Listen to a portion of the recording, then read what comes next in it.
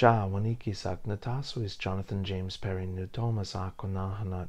Hello, I come from the Aquinnah community of the Wampanoag Nation located on Naupe, an island now referred to as Martha's Vineyard.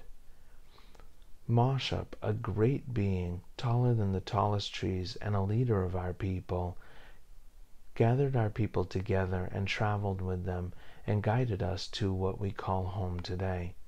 It is said that the journey was so far that Moshop became tired and dragged his toe, and where he dragged his toe, water rushed in and separated the islands from the mainland.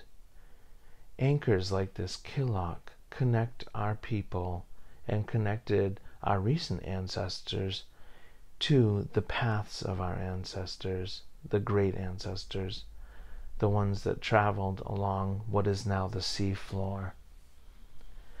Anchors are important because they connect you to a space, not just holding you in place for subsistence gathering, but also they connect you to the sea floor, and they connect you to all the beings of that surrounding area.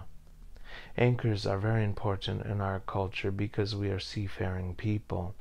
We traveled to and from the islands and up and down the coast, and we fished and we whaled from mashun, or dugout canoes that we produced that could be up to 60 feet in length and hold 40 men, or be very small and used in small rivers, maybe just 8 feet long.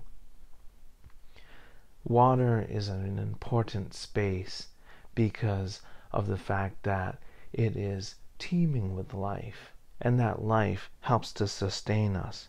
But it is also not a place for us permanently, because we are not fish, we cannot breathe underwater, we cannot exist in that space. So we respect it because it is almost like a whole other world.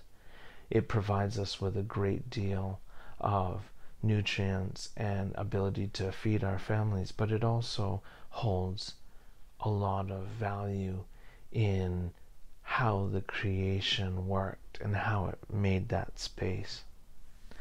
Anchors are important to us because they connect us to the paths, to the walking spaces of our ancestors.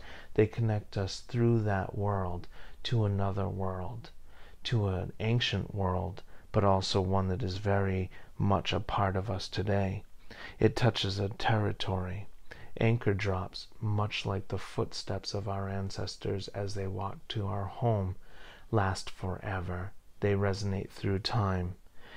And I am very appreciative that I can look at this anchor that was carefully made with stone and iron and other materials, and that it has lasted, and I am able to anchor myself by looking at it, touching it, seeing it, and understanding its connection to my ancestry. Katabatash.